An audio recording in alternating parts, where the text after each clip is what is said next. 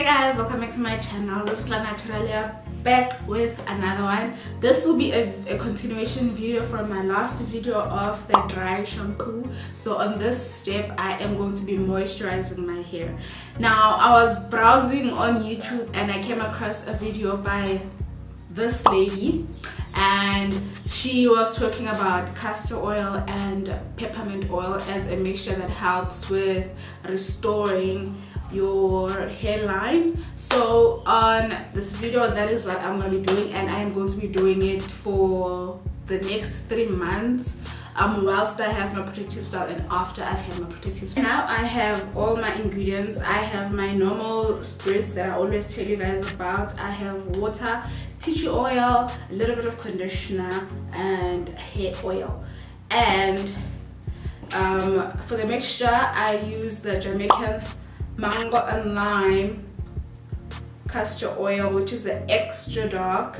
This is the one that I prefer, and this is my peppermint oil. Lastly, by the way, I have these two pipettes, I think, or medicine droppers that I got at Discam a long time ago. I don't remember the prices, so let's just be back.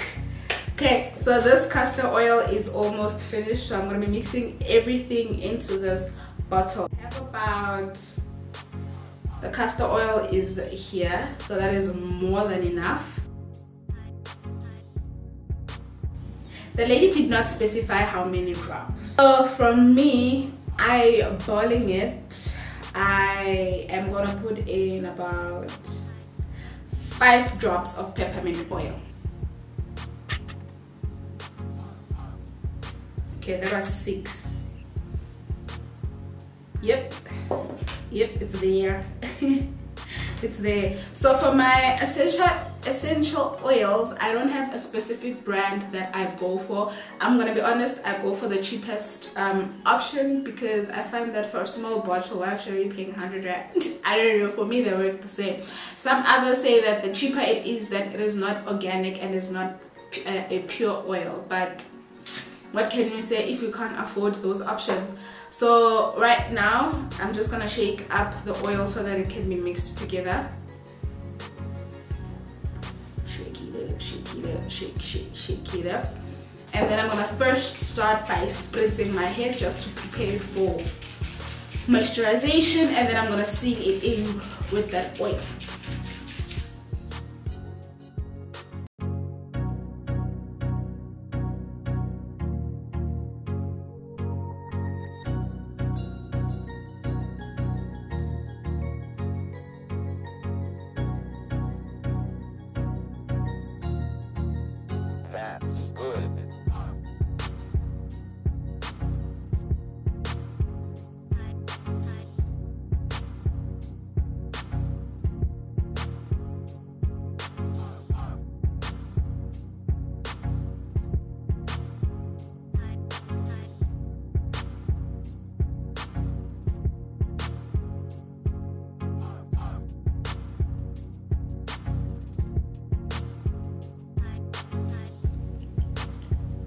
This is the pipette that I am going to be using to apply the oil mixture onto my scalp, and after moisturizing I just section my braids into 2 sections.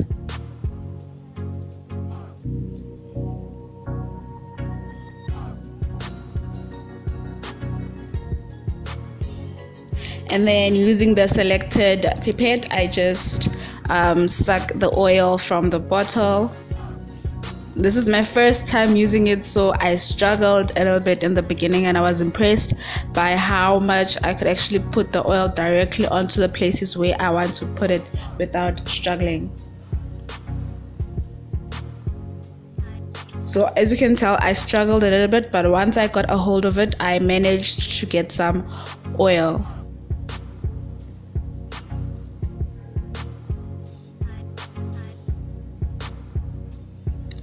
As you apply the oil, make sure you squeeze a little bit of the oil onto the areas of the scalp. Just remember not to squeeze too much so that you don't finish the oil, and you allow the oil to evenly spread onto the scalp. Once you're done, just massage the area where you have applied the oil mixture.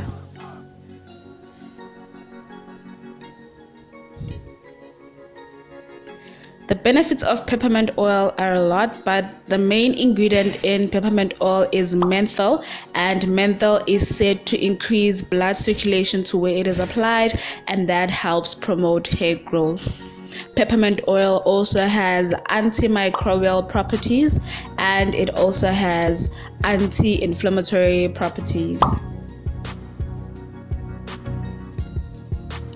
Once I'm done applying the oil to my scalp, I will just tie up the braids, and then I poured the oil onto a lid because I was struggling to take it out of the bottle.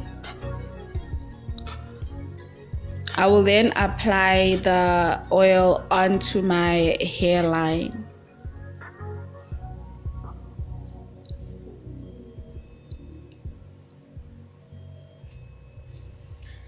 And immediately after applying, I just gently and lightly massage the oil mixture onto my scalp. I will continue doing this on the other side.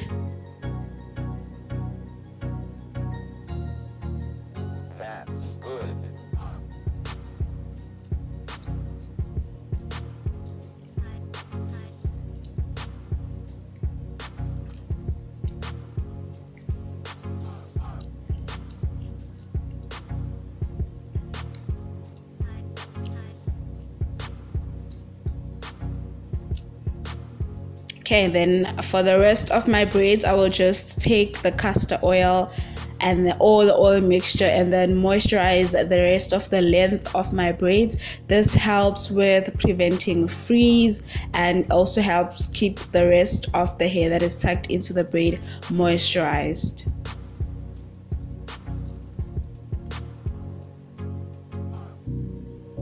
And this is the close-up of how my scalp looks.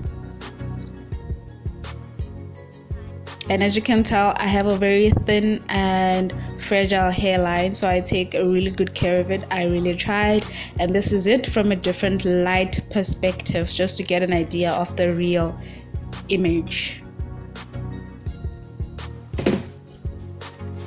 So now I am smelling like peppermint. Anyway, this is the end of the video. You guys can see how my braids are moisturized.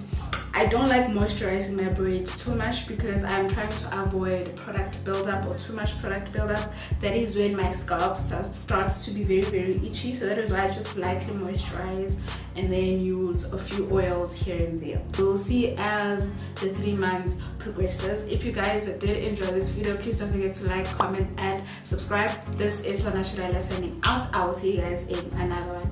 Bye.